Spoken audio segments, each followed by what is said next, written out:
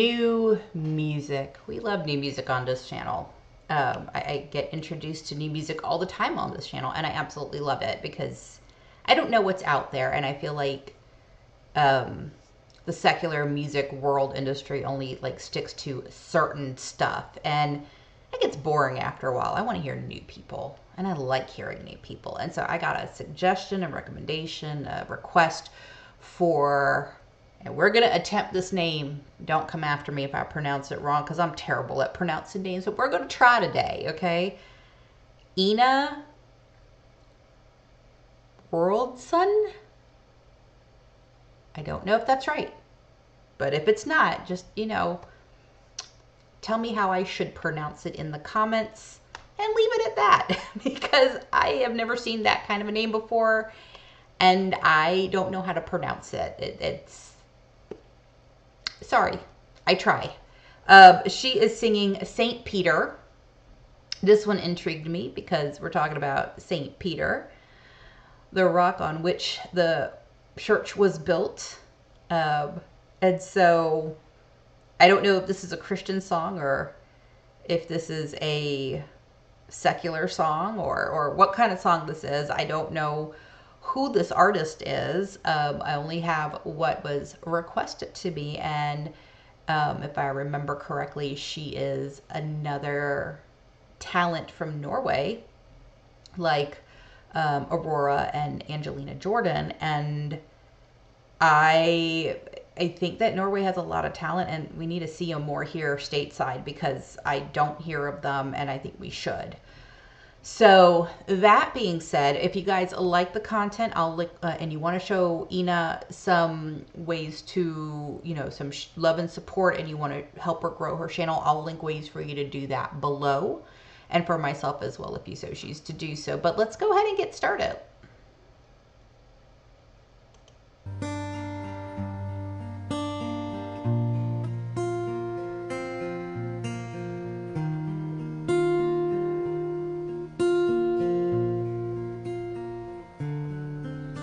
In the middle of hell lies a little Saint Peter in a hospital bed, burning up with a cloth to his head. He is ridden by fever, and I can't even tell whether the demons have won. And his mother is there with his brother tied to her back, praying as hard as she can to a God in a land that I think he forgot. In the middle of hell, where a death by mosquito is as every day is my coffee or your cigarette. So not exactly what I was expecting. I'm not sure that I was expecting anything, to be honest with you, because like I said, I don't know if this is a Christian song or a secular song, but it is an interesting song. I'll put it that way. It sounds very folky, which I tend to find there is a lot of folkiness that comes from Norway, and she sounds beautiful when she sings it. And I know we had another group, and their name is escaping me right now, that also has a very folky sound, and they're also from Norway. I'll look it up when the song's over. But it's like every time I hear someone coming from Norway, I'm always like surprised at the lyrics, at how deep the lyrics will go. And I feel like this song is no different. No different. I forgot to mention in the beginning, because this is new music, I'm recording it without filters right now, guys. But if something happens and it gets blocked, I will add the filters and reload it to YouTube. But I will then load the unedited recording to Patreon, and you can join me on Patreon and see the unedited version there. You don't have to, but it's there if you wanted to. All right, let's let's continue here, because the song is like very interesting. We're talking about St. Peter being in a hospital bed in the middle of hell, and that's a... Are we talking about a different St. Peter? Because I only know of the one. So it's interesting to hear that kind of a lyric. It's a very, like, these lyrics are from the people out in Norway, man. They are very deep and into some fashion. So let's keep going. Or your cigarette. And she says, God bless me.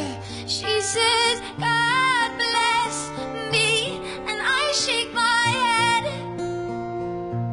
'cause I can't see God in this hospital bed.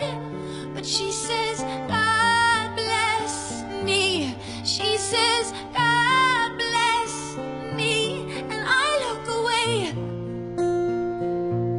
but as she lets go of my hand for the first time in this place, I pray, Amen,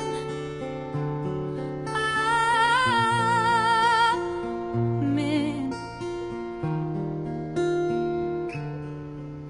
I've got plenty to give, but there's nothing to offer, and the little I brought comes far too late. So I urge him to live with a bottle of water. He's 7 years old, sleeping outside pearly gates, and his mother looks at me with eyes I will never let go. They are angry and sad beyond measure, and mad with the childbearing love that I know. In the middle of hell, we just sit with each other. The song is very interesting. A very different take about, you know, God, and talking about, you know, save me and start singing amen. And I almost feel like this is a what if scenario versus what is, and or what I think is, anyway. Let me put it that way. And it's interesting to hear because, you know, I don't know if she wrote the song or if the song was written for her to sing, but whoever wrote the song, I wonder what was going through their mind when they wrote it. Because it's an interesting song for sure. Like, we're talking about God, but I feel like we're explaining something away. I don't know. Maybe I'm just not getting a grasp in the entirety of what the song is supposed to mean. But it's like she's singing beautifully. For sure, she's singing beautifully, and it's very folky the way that she's singing, and I like her voice a lot. And I think she's beautiful. Like, I don't know about you guys, but I think she's very pretty. She has the dark eyebrows and the just like very soft features about her.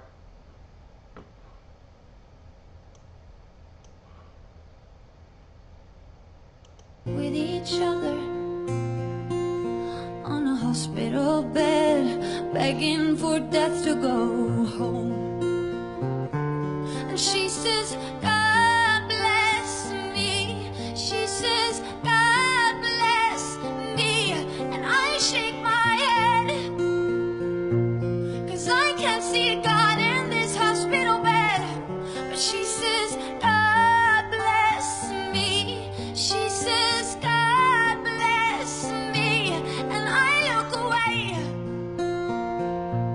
but as she lets go of my hand for the first time in this place, I pray, Amen, Amen.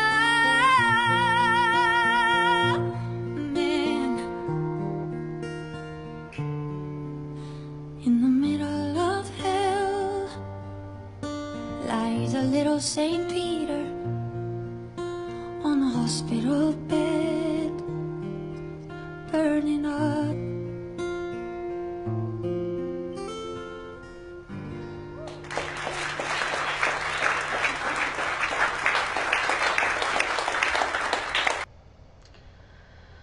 So part of me wants to think like this is a song about maybe the family looking at the person who is sick, and the person has more faith than the people around her. I'm not sure I understand the entirety of the song or what I was supposed to understand. I feel like there's a very deep meaning in this song. So if anybody wants to explain it to me, by all means. When I hear her saying that this girl is in the hospital bed and her family is sitting around here and she's crying to God to bless me, and they're saying I don't see God anywhere in this room, I feel like there's a tug and pull happening there, you know? But overall, like, I think she's a great singer. I think she's beautiful. I think she has a very unique sound. I would be very interested to hear more from her. But that is going to do it for this one. So if you like the content, you know what to do. And in the meantime, I hope you live your life fabulously. And I will see you on the next one. Bye.